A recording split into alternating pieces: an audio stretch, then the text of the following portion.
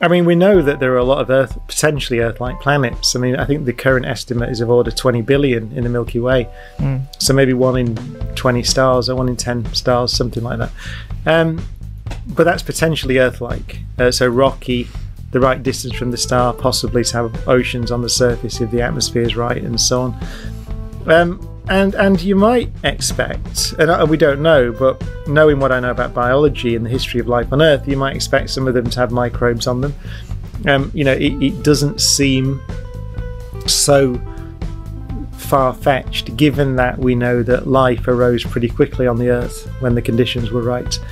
There doesn't seem to be anything magical about the transition from geochemistry to biochemistry, which is what life is on a planet. But the history of life on Earth also tells you that from the origin of life, it took the best part of, or even a bit more than, 3 billion years to go from the origin of life in some single-celled things to complex multicellular life. And 3 billion years is a long time, even in astronomical terms. It's a quarter of the age of the universe.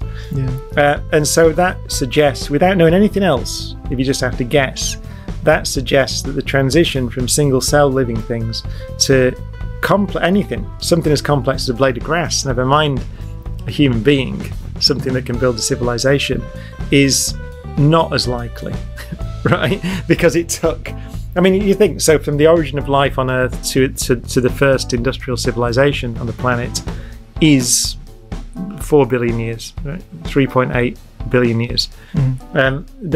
If you ask the question how many of those potentially Earth-like planets are stable over that kind of timescale, then the answer might be very few.